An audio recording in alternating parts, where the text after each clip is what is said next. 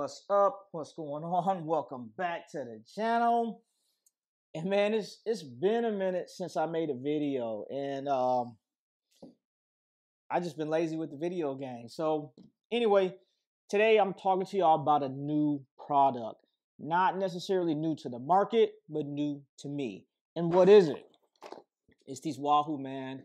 The new Wahoo pedals. Of course, they bought out SpeedPlay, I don't know, a while ago. So a couple of reasons why I went to these pedals, right?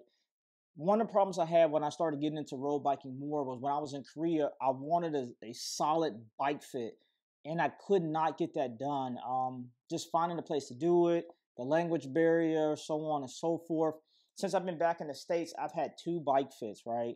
I had one maybe 3 weeks ago, and then the other one I most recently had, which was a week ago. And so far, the bike fitting experience it's been great. If anyone is getting into cycling, you're getting you a solid bike and you want to get comfortable, you want to learn more, I would say get a bike fit. If you start with that, I think it'll bring you so much further ahead than trying to figure out stuff on the back end. Because one of the problems that I personally had was when I was starting to get into cycling more, I had a TT bike. And I'm very comfortable on my TT bike. I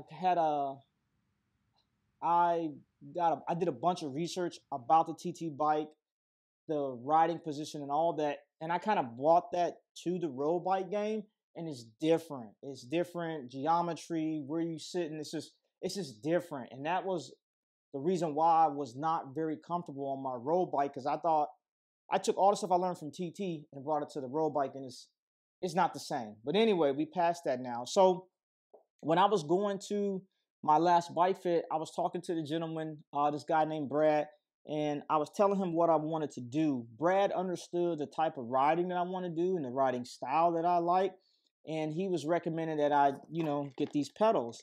And I had been looking at these pedals for a while, just never thought I'd pull the trigger on it. So I was like, if I'm gonna get a bike fit, it makes sense to get the pedals and then also let him put them on and just start off good with someone who knows what they're talking about. So, of course, this ain't no unboxing or nothing like that, but I will have some light B-roll so you can kind of see what the pedals look like so forth, just for your own knowledge. I will say so far, man, it's been great, man. It has been great. I would recommend these pedals to anyone.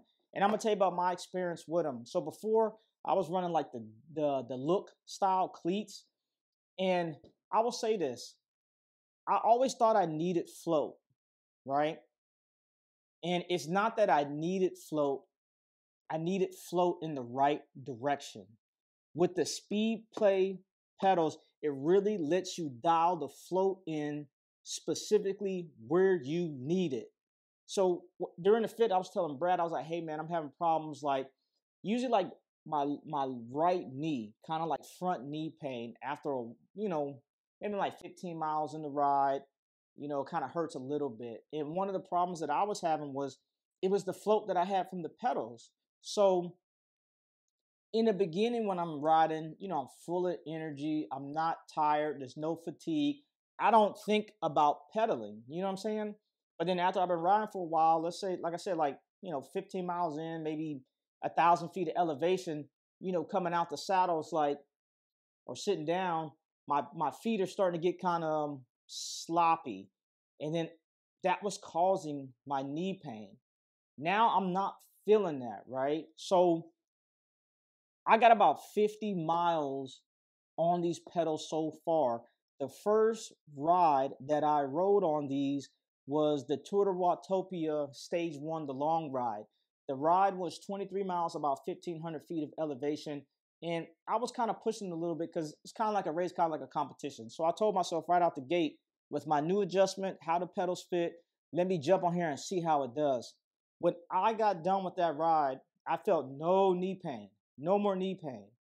And it was because I was using float only where I needed float at. And for the most part, man, my feet are pretty much locked in.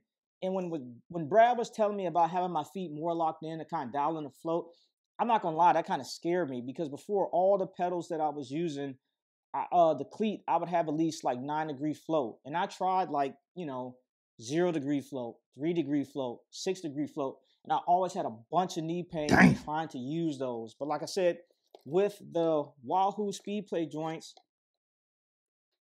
you can dial it in specifically for where you want. If I had to describe it with saying like one word, I would say precise. Precise float is what these will give for you.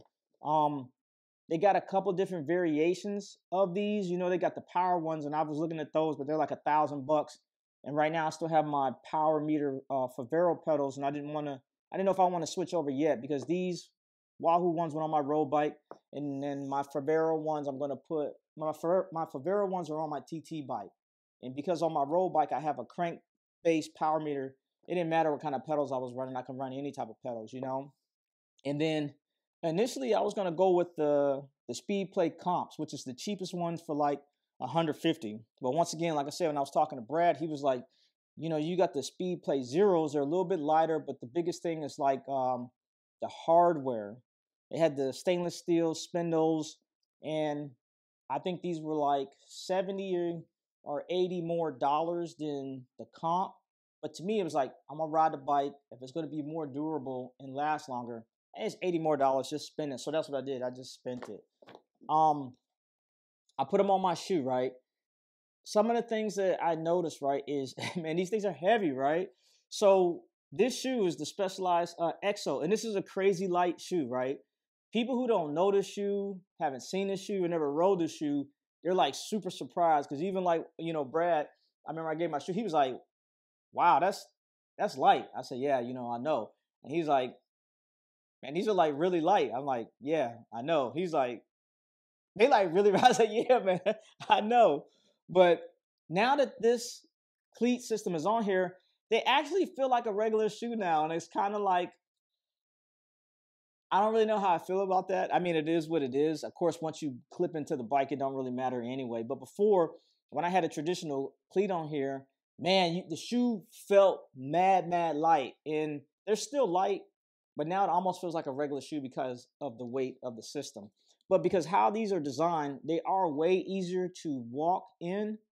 And I say the biggest adjustment was the clip in process. So before, with like a regular style cleat, you know, your pedal usually sits up and you kind of catch the front and then you clip in the back. These are kind of different. With the way the pedal is designed, it's kind of round, and it's like you put your foot on the pedal, you press, and you kind of wiggle, and it clicks in. It's not hard, it's just different.